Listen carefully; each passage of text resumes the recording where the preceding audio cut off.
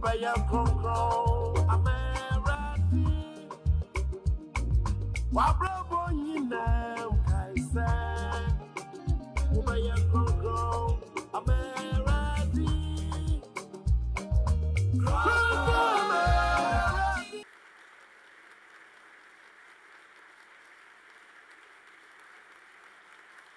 Kron kron. Emenina ye. Abigail. No wa dwempa. Me so me ho ofe na me wa dwempa. Yama munyina akwaba.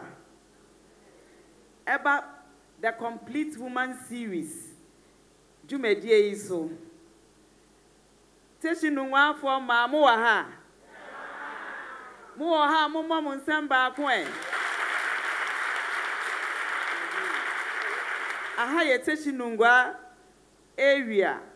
Enena enwumre ye de complete woman series program yi eba mo nchen. Na wotwe etwa mu no. Ye de part 1 ebrɛ mu. Ene ye de part 2 ebrɛ mu. Inti abidwafo munyaso na muntie yen. Ye pese ye nam sa akwan so. Ebisa ye maame no mo se. Akwansi di ben challenges ben ene wo sacrificial giving any tithing mu se bibisa wo ho a ye bepese ye maame Harriet obeboa yen wo sa akwan ni so. Yo ma edase. Yedi kan aka say sacrificial giving no any tithe ni nyina no eye opemu mabi a ne ma no eye din na emre bebre no eye ana ye hwe nia ewo ye mbotom ene nia ye femu na ye ka se ene no ananya nyame honkonkro de tu ya koma so kra obroni be ka se we rationalize say na nyamia onu a yewu hu se ade we pe na me wo eye dem pa na nyame timi ka se onim se me bank account kra me ni 1000 cedis wo na eye den na o ka se me nkobo afore 1000 cedis ene na nfi nyame wan hwa me amadwin bi na eye me sa nti ye de yen circumstances ene niema etwa ye hu ahia no yetimi ede e prevent ye ho se ye mbosa afore no now so ene ye hu se widow no okwa akoba afore na akani isam ene nengo nka wokwa akodi na odi wi a o se one ne ba no omwewu now so nyame se wonfa embo afore na se empre bebre no anytime God lays anything on your heart. Anytime the Holy Spirit lays anything on your heart, then He has already made a provision. Hallelujah. And see, sending nyame beka se bo afore 1,000. Onwe ni mu se uni 1,000 wo ho. Now so no wahihye ono a onim daache asem. Wahihye se ansa na wagina na asem so no wagina asem bedi na wakasa wo bebo sa afore ni nti. Ono a nam na akwan so ebe mo wanya sa 1,000 e di aba. Na se wo de ba or patcha wo se sika na wenya no enye wo de a ebi wo ha wo si bia ma mi se sika yi enye wo de a afore na wugina so wugina nyame asem so ehye ebo se wo bebo ni nti no no a make provision na wo de aba na se wonya sa so tie no na wo de ba nso a wo hira wo nti we look at our challenges but we should look beyond our challenges and obey the word of God. Amen. Amen. We look at our challenges, but we should look beyond our challenges and obey God. Mama, nyamishra. Mama Dinah, my challenge ba ko e. Say no, Mama, ye hwe niema ewo susisi ya. Ye hu say niema mebre na ene a lot of things are competing for your financial resources. First, you know, Nanka, let me use smartphone as an example. And near my walk, I was a year. yeah, no, Tiama Yentie, some crooked part of the Akumaswani apparato chain. That is so your fan chain crancer. Now, it be great because when you're not on cancer. Because ye too should be aqua to be beer. Ye so say, a walk on Abba, it was Yenya. And now betting me at say, now I order if I broach out on Yama. And no, not just can a crack. And see a baby, no bones and not. Sikanodia car, I was a year, no. There was a make it conscious effort. Yes, shut that SCIG say. Our resources never buy in seminal. Near alcohol first, near a dear drink air first, a Yankupo affordable. Nyankupo Jumaye. And sana, any other thing will come to play. Say it's me and sana, me a sure say, a bebuana, Sebeya when in our societal pressures near the Ninano, a wahodi and so I was here to me the drink, sis to say. Resources nearby and summer. Nyankopon affordable, and Nyankopon wejuma, and no bedding can yaba. And sana, Niaka Biano, Yaye. Mama Dina Yamis round. That's a pa, Afe, and soft mammy Abigail. De crack besoso, Nafe, Yede, in Sembisano Atuaso. You may patch on a crack on so. Challenges and I say difficulties are you. Emman Crawford into me, into yam to so do, and I say one more pay more for reno. Ideological battles. Of late, you know, and Crawford be the ideologies of one cast drink. At say we rationalize a lot of things. Into your tenina instead say, ye be so, and I say ye be near Yamea cano. Na or he, so and so, ni theory, and I so Sanyo Mano. Esi enkwai bebre obi tumi ka se afore bebre ba wo de koma asori onyankopon onye sika obi yare wo ha ade na memfa nkohwe no obi wo sei ade na memfa nkohwe eye nipa adwen a bible aka se yemfa onyame afore bode ene ntutuso dudu nyina emre nyame fie enti nipa adwen na esi enkwai ema yetumi dwen ko se wo ene manfa nkokra na me yese ya na enono etwintwa ya na emu enti eno na pese maame no nyame onhira mo pii eni se ye di nipa adwen e di bata ya aforebo ho ye yesa de a emoa yen yegusu a ye hwe the complete woman series na ye vision ni say strategically unleashing women and ladies in the church to transform all spheres of society with Christ-like character, evangelism, and service. Afi yedi akwenja ama ahwefo ene etiefo a yehie mu ha se ebra ya kasafa of opemu aforebo ene ntutusu dudui sacrificial giving and tithing se bribi chire wadwen a wo ho kwan se wo ma wonsa so na yedi akasemu ni ma wo na woka na ye maame no akuku dam wa ha se wo beboa wo na wayi wano nyame nhira mo your friend me esibedi akọ me wo Bachona district me question is say you see sacrificial giving na eno no me your bawarfo nyame di atoma koma so se menye saade we emma no ehu behia se meni mi wura bedwen ho ansa na maya na amen yo me pacho ya ma me question na obusa ye no ehu hia pa se na bible aka se efa ware and the two were together and they felt no shame aware mu transparency ewom enti se me ansa question me pese me de the Shunammite woman and I say Shunem ni ba no de no eye emfanto ho onyame de to na koma so brada bia no hu se odifo etwam koye nyame adwuma koba e na onyame de to oba na koma so se yensi dan bi abansuru bi ewo yen ha emfa ma odifo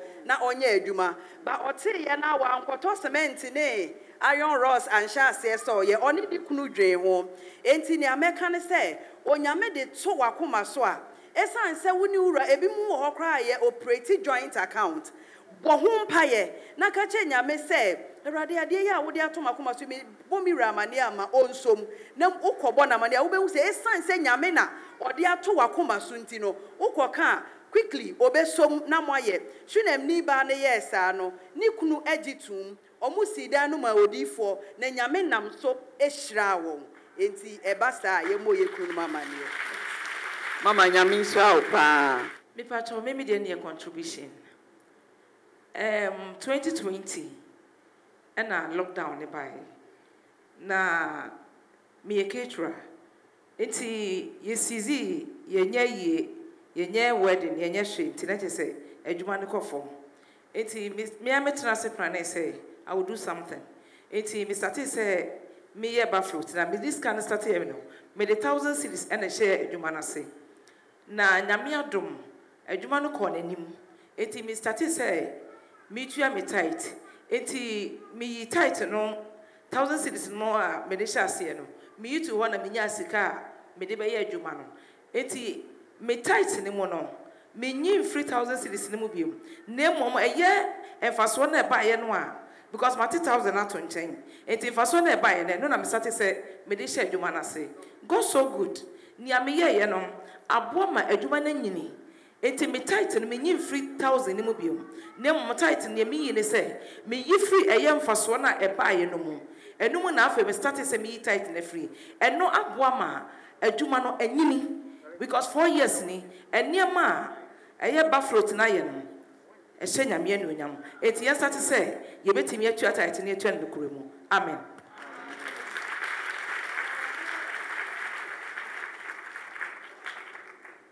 Pacho kron. Me pacho yen na ye redeem Malachi 3 verse 10 na.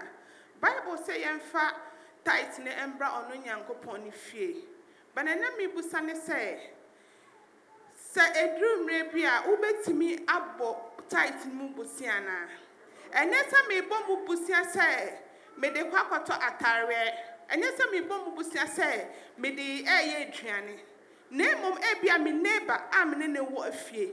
Mantena so ayesa me fa me tight mbra. Enipa ne ba ne yare a eye owo yare. Enu ntine na ese me ntime fa me metime de me tight na ma nipa no. Sa me de ma na ko hospital. Na me nya letter na me de amenya me. Anasa me kasa Bible say I should bring the title in the house. Me ntime mbo mubusia. Na me ma me nuano me neighbor no the good Samaritan in the Bible no. Me nipa ne ba no enwu anase bibibone ento akola no. Into this situation, what would I do? Thank you. Yo, ya mami ebisa ne question. Ya da sinyami nshraw. Question na ya mami bisa ye no. Yem papa no mo wa ha. Yem papa no mo asofo wa ha. Nti ye pese ye ma won sa kwengya no na won yi anu ma yin. Hello. Say tie ye mama no mo chirichiri mo de amani nyina. Ame ya hu ne say for the body to so dudu. Hon kronkro no de twe akoma so na yenso ye sitie ama Onyankopon na enhyira bebre edi akire. Nti ma ye yire mfiri se pedodo a ye sitie mo Onyankopon no Onyankopon hyira ye. Nti mekasa mama dan na kan se ye de 10 no ma 90 na aka no kra no onguti ma ye maboro so. Nti misusu se ana se de sese bibi sa ba ye ne se nkro na aka no 90 na aka na ye wo de ano enu bi na obetumi de aboa obi biara ohia emoa na 10 ne de eyurade dia eyakronkro emawurade. Amen. Amen. Yo, Mama Harriet. Yo, niye papa kano eno ano no. Enti na eche se ansa ne se dabi untimi mbomu busia. Eba giving, sacrificial giving, any tithing na is timely. The time is also very important.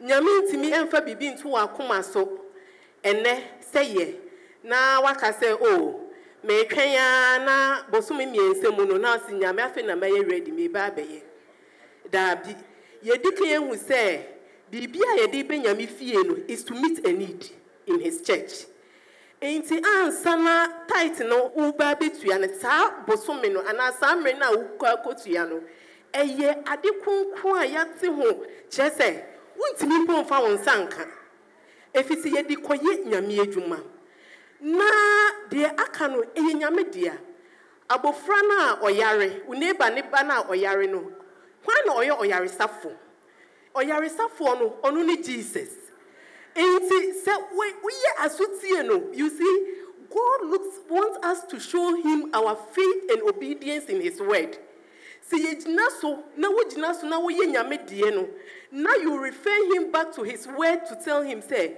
Jesus ne ɛwɔ me nse nyinaa mu ɛwɔ wo nkyɛn na abofra yare w'asɛm so sɛ wɔn na woyɛ yɛn yaresafo na wode wo nsa ɛto ne so a megye di sɛ abofra no obenya na yaresa enti membue nyame mpempi ɛyɛ na yɛpɛ sɛ yɛbue nyame membue nyame deɛ nyame ɛhwɛ nyame ɔka kyerɛ Samuel ɔka kyerɛ Saul sɛ nyame ɔhwehwɛ sɛ yɛbɛdi n'asɛm so anaasɛ yɛbɛbɔ afɔre God does not delight in our offering but to be obedient to him. Obedience is better than sacrifice. Inti yɛn nyame asɛm ni ndi na yɛn di so ɔse yɛfa mbra yɛmfa nkɔ deɛ aka ne nyinaa ɛyɛ ne dea ɔbɛyɛ ama yɛn amen amen pacho yɛbɛma yɛn maame Abigail nso aka kakra me pacho ne ayɛ papa ka yɛ ne ayɛ maame ka yɛ ne nyinaa egyina brane na me pɛ sɛ mehwɛ etoda enkrofo bi eye argument based on what they've read in the Bible say utumi bomu bosia na wo the percentage bi ato so but the argument is 10% na ankasa wuntumi ntua na ye calculate bi di aka ho na wo betumi etua enti ye momodin say 90% no say na ye papa kan ye no ye mfa no momunya adoye na onyame obehira ye amen amen emayemwa nyame emayembo nyame 90% no yɛmfa no nye adwuma na yɛngyae 10% no emerade amen kakra meka so ne say adabi manko asore na communal day manko na me husband ekono so manfa me tight ama no sada no it was Christmas yesi January obia enwa me shop ho na ye me won almost 2 weeks no bia nra want to ade 1 cedi enti me say na obi de dro begu ha na ana me say o Kristo ni de sa enti ejamede ye mpaibo na ni other week na ye be si losapa no ena me yi me tight adofo no Mondays are not the day I will say a time there because nipa na ko spending ni sika wo weekend no and so Sunday no Monday no me yi tight Sunday no Monday no me to ade 6,800 now I was wondering say a day but when I won ko me say last tight na wo fadi ye no e wo punishment and am punish e wo no enti no kra say yi tighter nyame hyira ye amen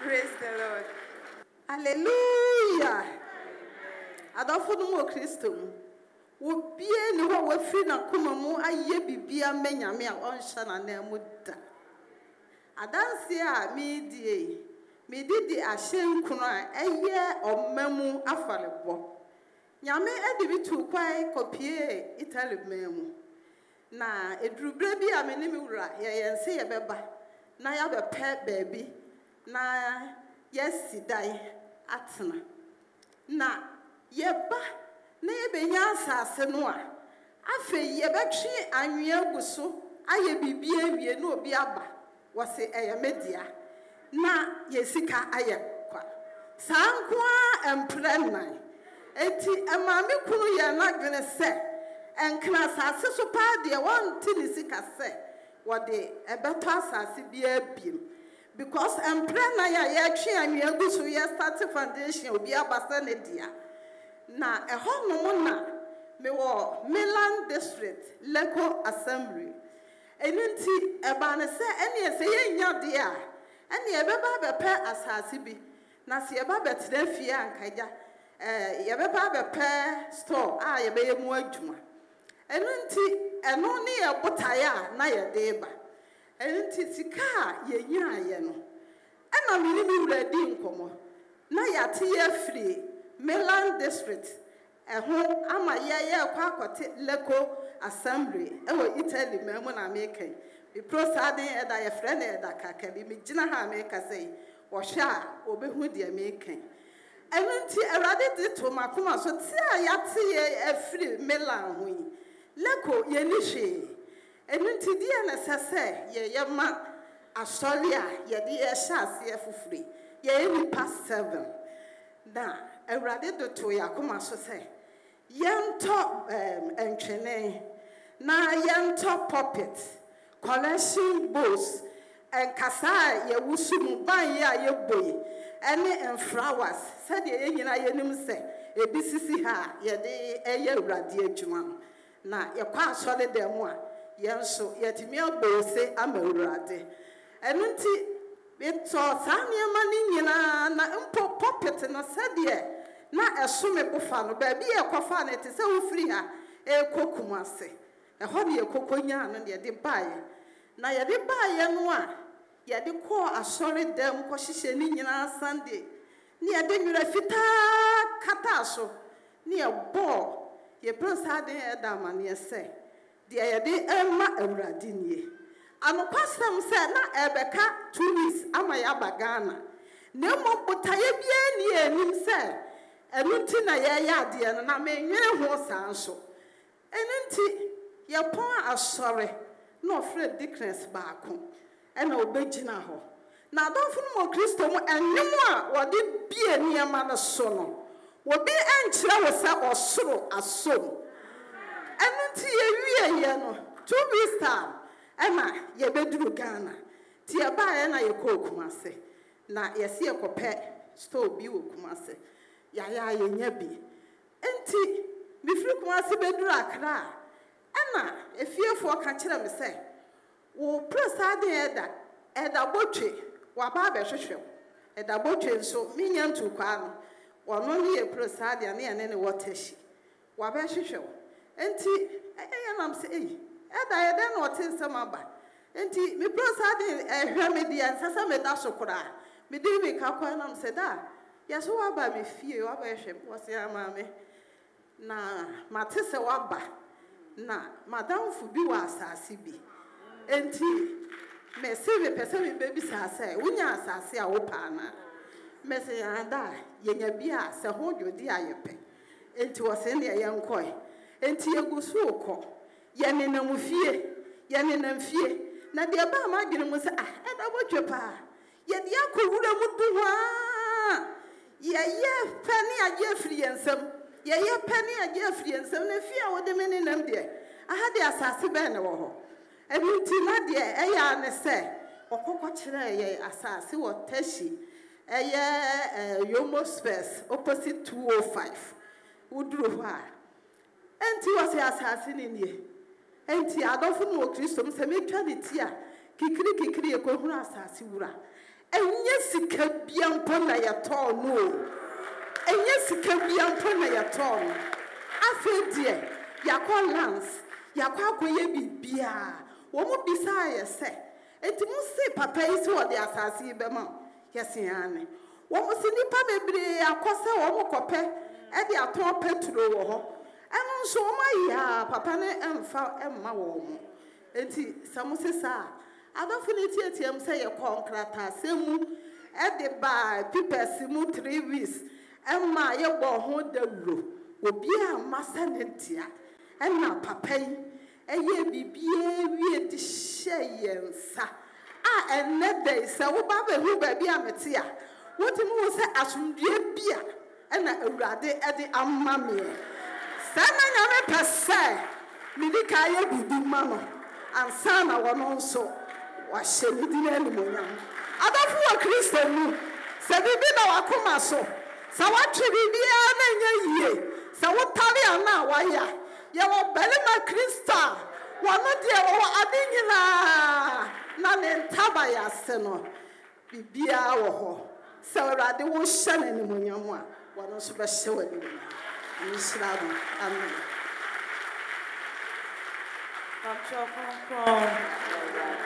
So me dear, na me crew so many more. Na Tithing offering no, other churches no, a convincing amount. What train na ono no nko Pentecost no ko Roma no be ware me na Roma na menim se omo de enuane ne ko asori fie ba nkyerɛkyerɛ ne mu kakaka na ɔte ase kakra but namfo famuni ade no e ma ne betwe ne ho enti bibisa no ana ɔse enye bibia ba nyame nkyade mpaebɔ a mesori bɔ ayimrache ne ade na mekasa kyerɛ ade se onka na koma de ama na atwe ne ho e na ɔno abɛka sɛ yes, ye bought Tithing, ye bought for any ye Tithing, a soft funny D. Nam saying, Tessa. Some cassa away intro. Nyamia soy dina ye sina ye tinamon, a beer. Say, who be tower so, no Jania, and he no be roughest. I was so run yammy fee, a honor or giano, a war. Into ho. No Betty, I said, Tinyamia dom. Me yes, come upon it so for real.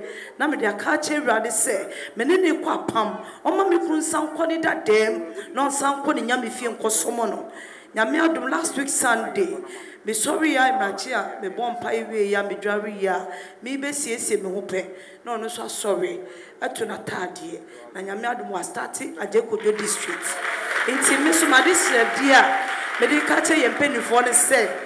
Ye memma no na ebi ni odomu ni mu dada no na efi ada churches na be ware ye no ememekuo edaduru na omokwa omofa Tithing offering no so en church e omomaye na mesese o ma menom nyame nhyira mu pi ugusu a wo hwe the complete woman series baby ayedui ye wo yem papa ene yem maame wo yentem ye bejai kasamu ama yem maame na kakra owo no odi asoso na yem papa Apostle Wilberforce Nkrumah ed aboni tofa amayin ensemo ayate nyina hallelujah amen me pacho so what can kind Deuteronomy chapter 8 verse 18 na wose na emom kai Awurade wonyankopon ono no ma wa hoden a wode nya wo ho na wa ma wona pam a oka ho ntam kire wagya no atim se tinne enti ye hu se wone Abraham ekwa apam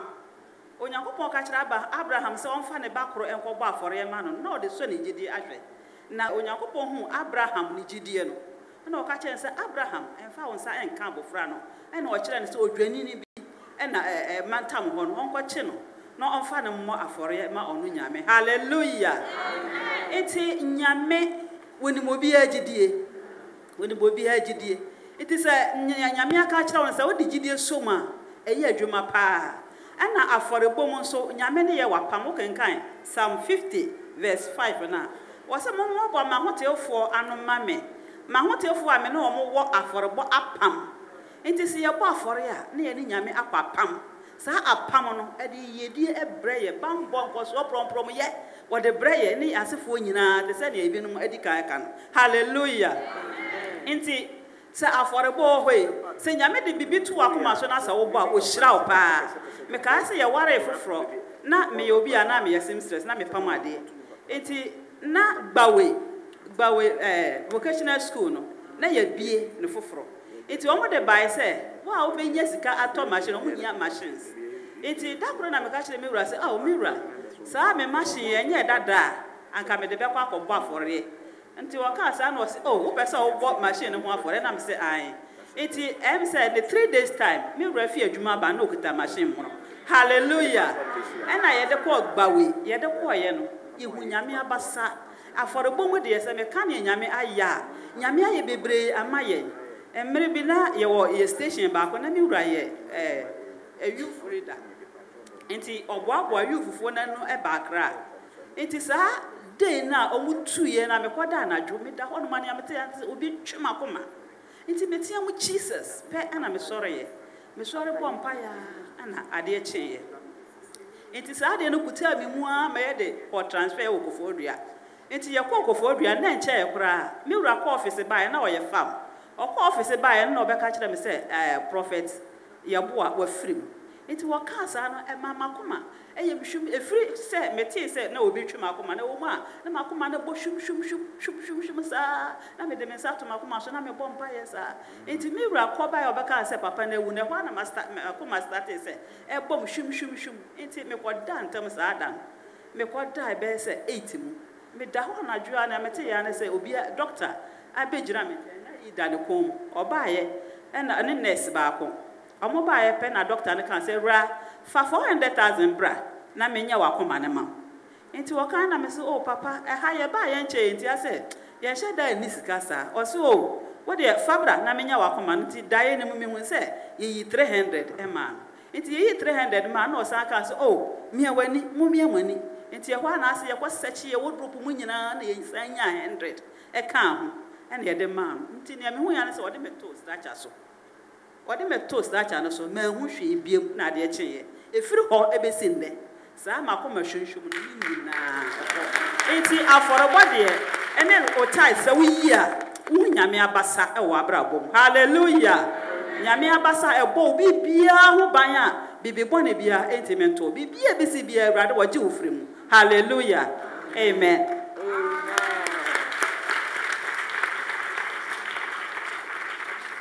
Krom amen amen nyamiasi na dey nso se wayen adom na Teshie Nungua area mama abepie the complete woman series so inshranka ni dinda amen na yeda ye panelists nso ase se onam nyame nam de dum so na waboa won watumi akyerɛkyerɛ ye tutusududu opemu aforebo ene tutusududu ase na mgiri se ya fai ti ho so ba be amfa so mebre na ho so dasoa ye dwuma ewo ade nyina mu empese de foforo bia besan aka nia wo aka no ho na kakra ye de ka ho ne se aforebo ene ntusudi na abo nyame asori Church of Pentecost efi na hyase bedru samre yi a NCM say March ni ye missions week ye hu say ye wa man 170 so and anu ya last week chama ka kire say through 180 ye ni ebi aka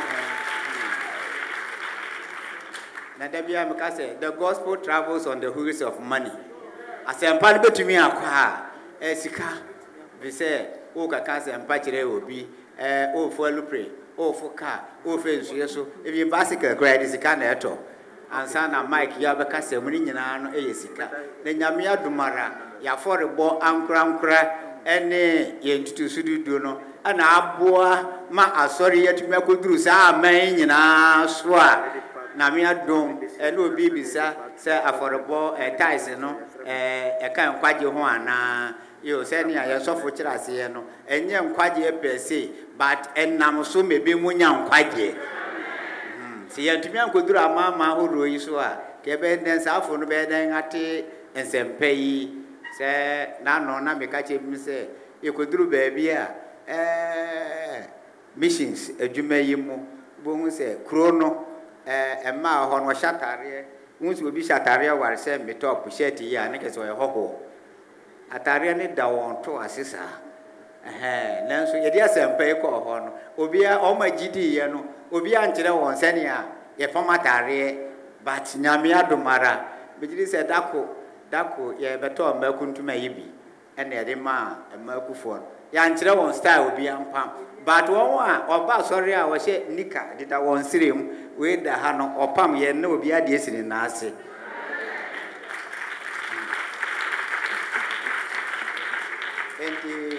Entitusududu ene opemu aforebo no eboa ema ebinum nso ebenya nkwaje hallelujah wati nkwaje sem ya wo ya sori mu no se yebehwa 2023 afie etwemu ya frase asori nkwa ma scholarship enipa horo a ankesi otumi ko school nanso wabusuafo ni bi on papa ne o mama nnum bi abusuafo ni bi asori masika 10.7 million scholarship yeah or they call university. So be sure dear no be any particular hallelujah.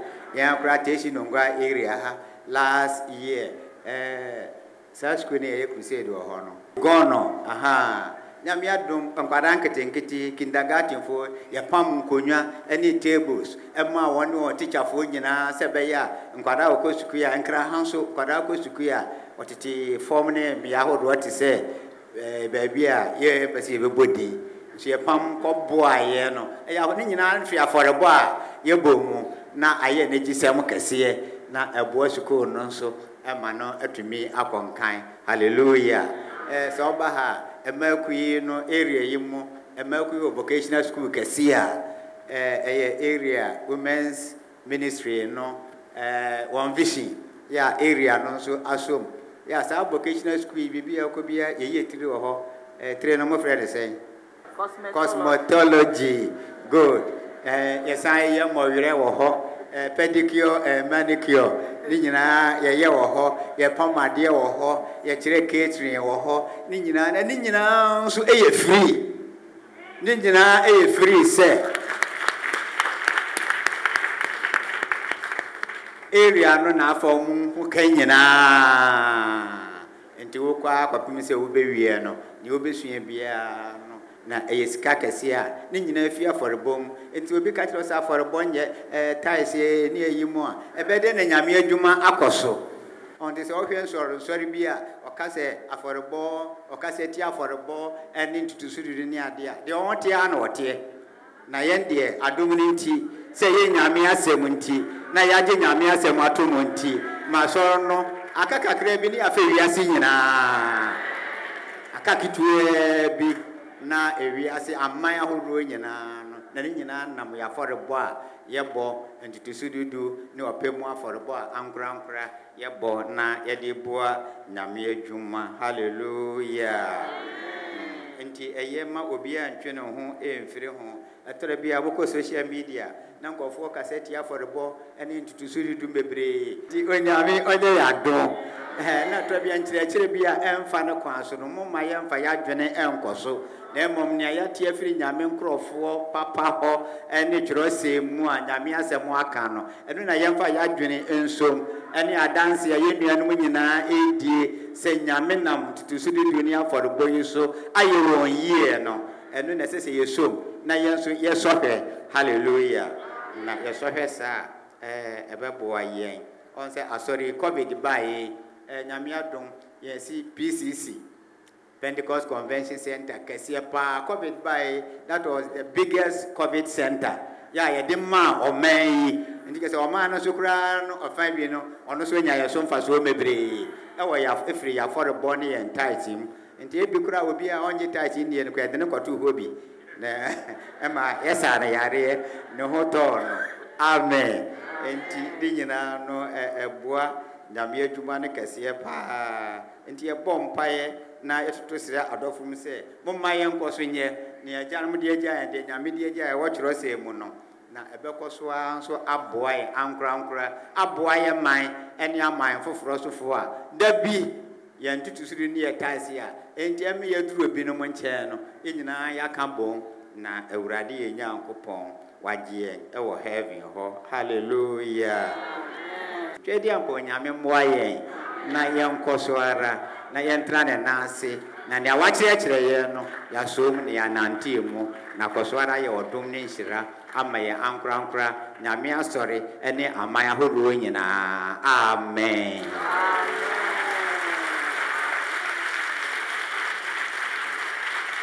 Kron da bia yedui yede complete women series no ebesi ha opemu aforebo ene intutusududu yebeda yempana nesini nyina se wo adwuma kese a ewade nam won so edi enenwumre yi dasene yebehie mu biemu bye bye